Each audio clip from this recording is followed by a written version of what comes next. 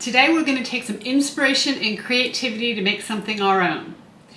Our inspiration today is this bag here. It is a Christian Dior clutch, and isn't it gorgeous? It's quilted and it's Italian leather. So we have the Italian leather, we have a domestic machine here, and today I'm going to show you how to quilt leather on a domestic machine.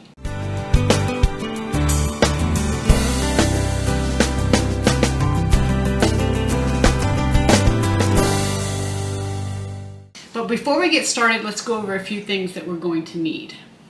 The first thing that you're going to need is some leather needles. Now, I use the Schmetz leather needles and they work great. I've tested a little bit of this leather with a leather needle and then with a sharps needle, and actually I like the leather needle better. So I would say go ahead and get some leather needles. You can get these from Joanna Fabrics or your local quilt shop.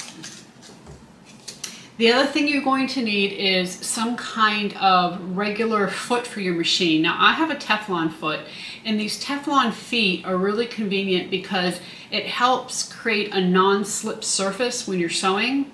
The leathers we're using are not sticky, so you don't really need this. If you have it, use it. If you don't, don't worry. Don't go out and buy one just for this. You'll get through it okay. Another thing we're going to need is some kind of marking pen that you can erase on fabric. Now, this is leather. I do highly recommend that you go ahead and get some of these silver marking pens. I got a whole bunch of them from Springfield Leather that I am really excited about. They tend to last a little bit longer than some of the other brands that I've tried. So I'm going to link them below so you can go ahead and grab a few and have them in your stash. The other thing you're going to need is a measuring ruler, and you're going to need one that has angles on it. So most rulers today come with this automatically, and we're going to be using the 45-degree angle as we line this up on the leather to make the lines for our first set of stitches, which is the crisscross stitches. And then the other thing you're going to need is some kind of temporary adhesive. I like 505 spray, and this is something you can get at your local quilt shop. You can get it at Joann's, Michael's, even online if you need to. So grab a bottle of this, and this will last a while. The only thing I recommend is to make sure that you have the area that you're going to spray covered. So I have a piece of cardboard that I keep folded up, and when it's time for me to spray, I go over there, I unfold it, I place my project on that board, and I spray. So that way no overspray gets on my table or any place else that I don't want it to be. I'm actually going a little unconventional, and what I'm going to do is use an embroidery thread in my top thread when I quilt. I'm going to use either a Gutterman or a meter, just standard weight, in my bobbin. And I'm going to make sure that they're pretty close in color, that they match pretty well. You can use you really want to use a heavier weight thread, pretty much as heavy as your machine can take and what you have available to you. I actually had bought some Tex 35 at a show I went to in Dallas not too long ago, and used that on this bag here. It was just a cream color, and it really worked well. So my machine did okay with it. Some machines I think might have a hard time with it, but I would say, you know, try embroidery thread if you don't have the ability to get a higher Tex or like a Tex 35 or 30 weight thread. The maxi lock threads that you can get at Joann or Michael's are actually a Tex 27, so you want to try to go a little bit heavier than that if you can. Let's talk about domestic machines for just a minute. So every domestic machine is made differently, and it used to be that domestic machines were just a domestic machine. It didn't really matter who you bought it from, it was all the same motor. Well, nowadays that's not the same thing. Domestic machines are made differently. So some of the cheaper machines that you can find maybe at Walmart or online don't have as strong of a motor as some of the ones that you can find in maybe your local quilt shop. So know what your machine can handle before you dive into any project you do, not only with leather, but with anything. This is a Janome Skyline 7 that I have, and it is what I would say maybe middle of the road. It is definitely not a semi-industrial machine. It is actually what I would consider a kind of wimpy machine. It sews 2 pieces of fabric together, and it does well at it, but if I add a lot of bulk, it doesn't particularly like it. I think it's really a good machine to test on, because if I can make this bag in leather on this machine, and you have a kind of middle of the road machine, you should be fine. You should be able to do it no problem. So we're going to go ahead and go over to the marking table, and I'm going to show you how to mark for this first set of quilting stitches. Okay, so our approach to this is going to be a little bit different than if you were quilting a quilt or something else. Typically when you quilt, you get shrinkage. So you might start off with a project that is 12 by 12, but when you get done quilting it, it is maybe 11 by 11. It shrinks up. Those stitches shrink the fabric.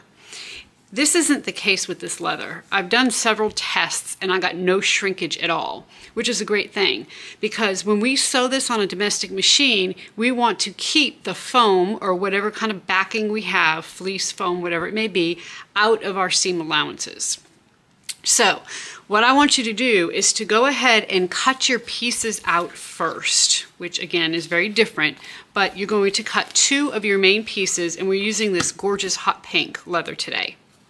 Okay, I went ahead and fused already with my 505 spray, put the foam on one of the backs. So I'm going to go to my spray station, spray my foam with a 505, and then I'm just going to center it right on the back, just like I did on this piece here. Again, we're keeping it out of the seam allowances, and this is cut a 1/2 inch shorter than your piece.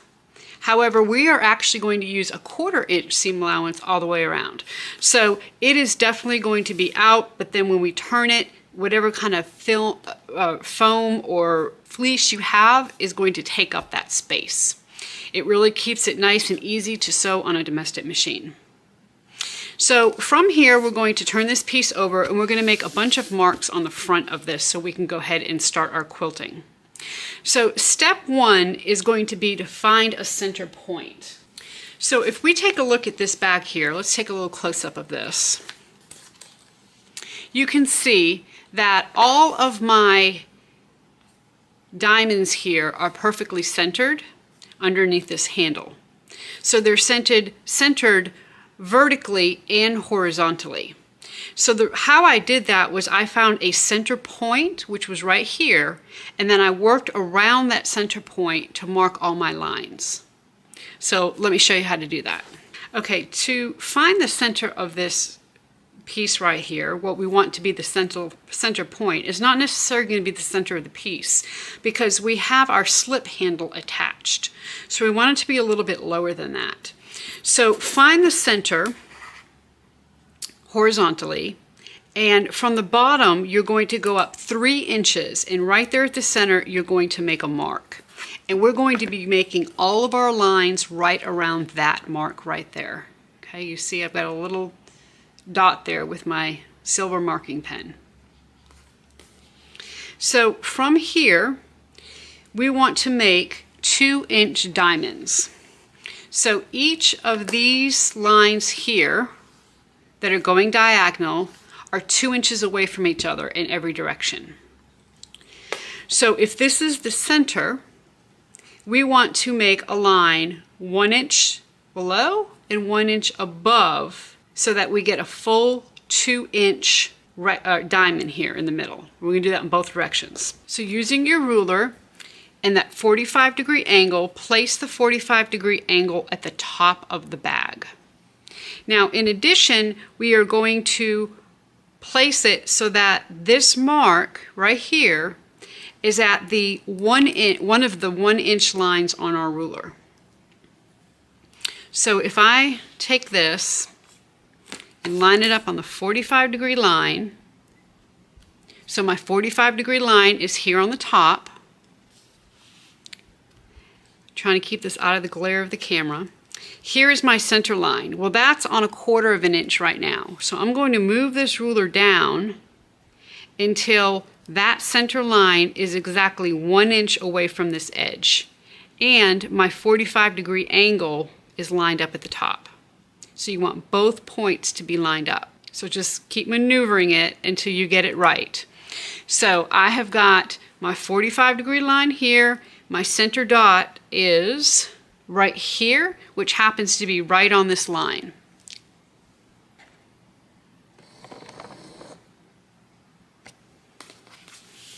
So here's a better shot of that. You can see here's the 45-degree line here. That's on the top and perfectly lined up.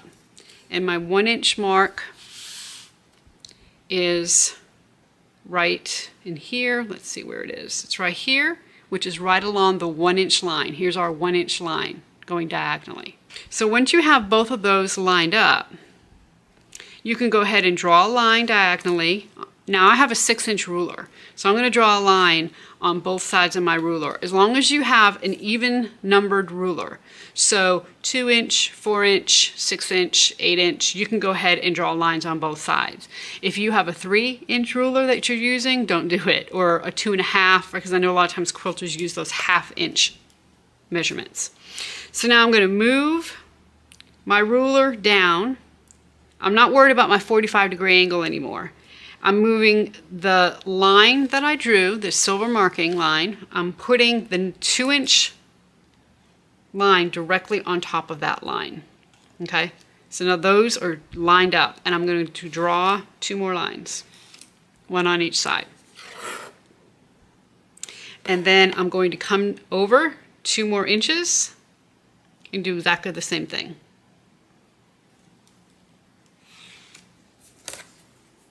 Okay, so now we have all of the lines going in one direction. Now we need to get them in the other direction. So to do that, we're going to go back to using our 45-degree angle, and we're going to line it up on one of the sides. So let me maneuver this, line it up on one of the sides, and I'm still looking for my center point here. So I want to place that center point right along a 1-inch line, just like I did before, keeping my 45-degree angle on one of these sides. So I'm going to bring this down until both of those points match. Okay, so right there looks good. So now that I have that, I'm going to draw a line here, and I'm going to draw a line here. So those are our first 2 lines. So I'm going to move my ruler so that it's 2 inches lined up with one of the lines. It doesn't matter if it's this one up here or this one down here. Draw another line. I'm off the grid over here. I'm off the leather, so I don't have to worry about that one. But when I move it again, I'm going to go ahead and mark it.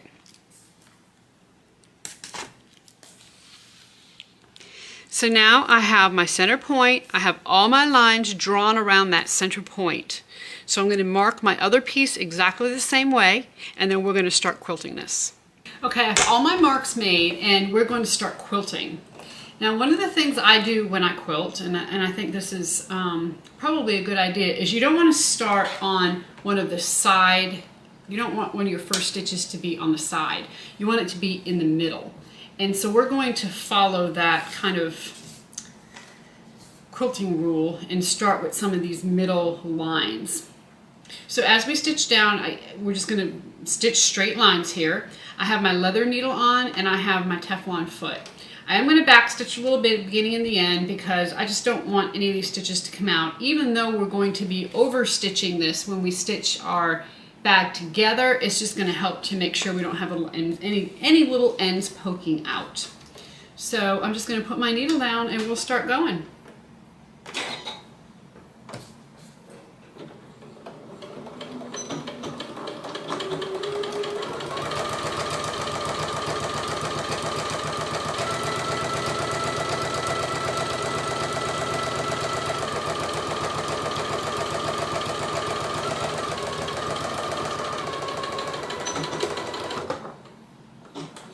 When you back stitch, you don't have to back stitch a lot. It's just a little 1 or 2 stitch back and forth so that you can lock it in. Now the other thing that I want to do is increase my stitch length. So I have my stitch length set to a 4.0 and I have my needle in the middle right now.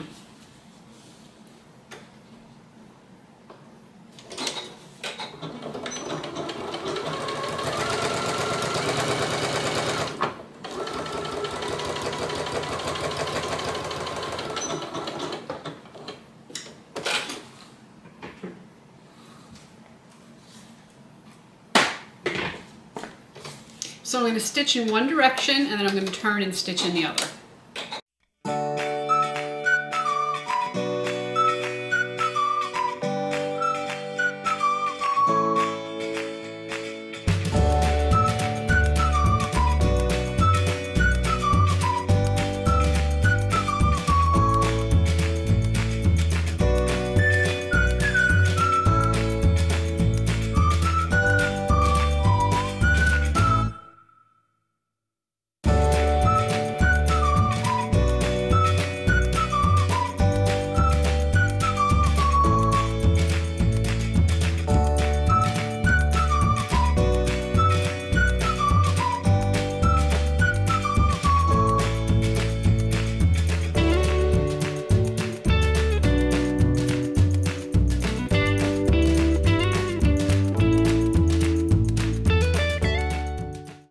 Okay, so we have both pieces quilted in the diagonal pattern. So from here, I'm just going to take a very soft cloth. So I'm just going to use one of my husband's old t-shirts. And I'm just going to take any markings that I see off of here.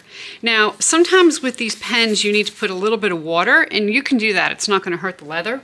So I'm just going to wet this slightly and just go ahead and get all my markings off. Okay, so from here, now that all of our markings are off, we're going to make our second set of markings. So to do that, we have to, again, remember where our center is. So in our case, our center is this diamond right here.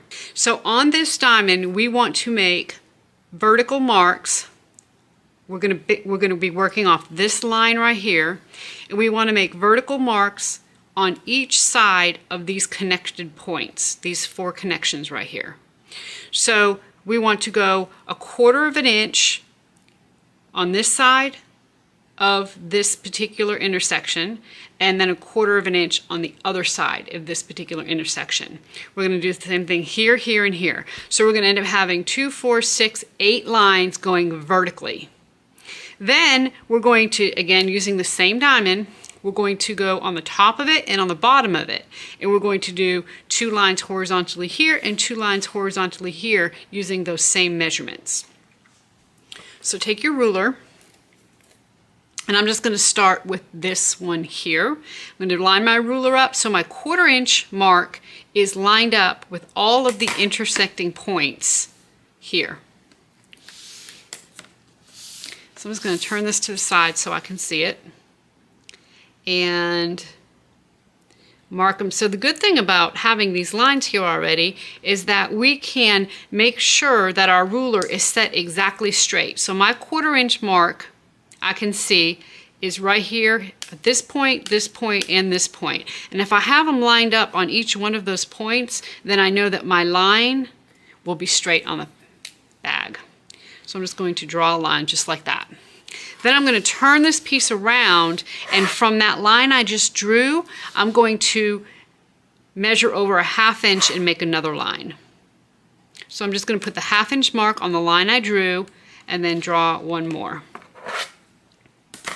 So now what that has done, and I'm trying to keep the glare of the ruler away from the light, so I'm sorry if this is a little dark, but you should be able to see I have 2 lines here, and here is my intersecting point, and the line is 1/4 of an inch on each side of that, all the way up and down. Okay, so I'm going to repeat. Again, we're focusing on this line right here only. Don't look at this one, because if you do, you're going to end up with too many lines. Stay here on this focal line and continue by making all those same kind of marks.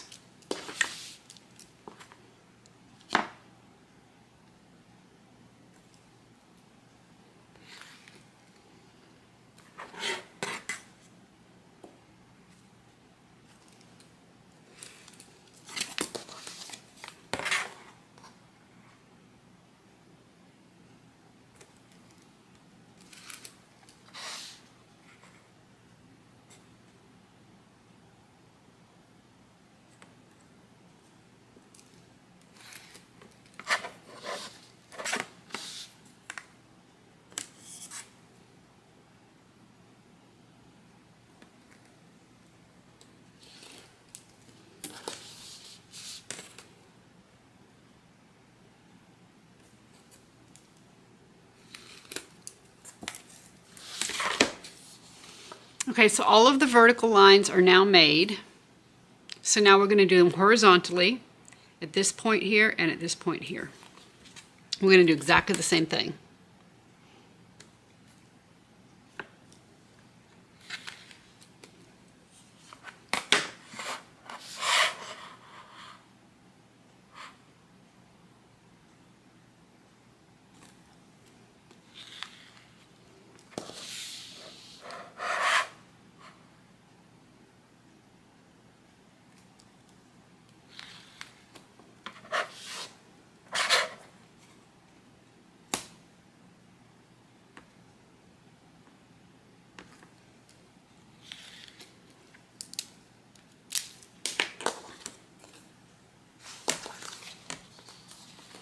So we have all of the other marks made. So I'm going to make these same marks exactly the same way on the other piece, and then we're going to go quilt these.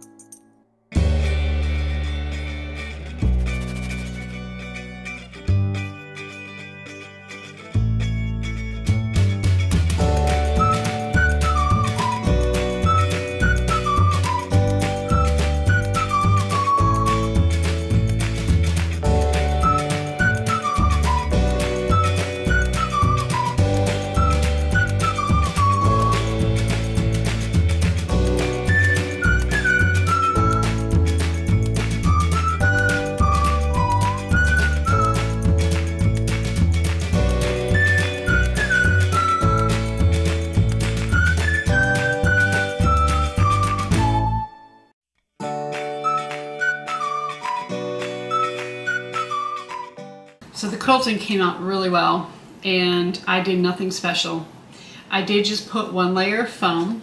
Now, if you'd like to put fleece and foam, you could do that. If you want to use a thicker foam, you could certainly do that. Just know what your machine can handle. Even though it's not in the seam allowances, you're still stitching through it on the main part of the bag. So you might want to experiment with maybe some scrap faux leathers and some foam or fleece before you actually sew on this, just to kind of make sure you know what it can handle.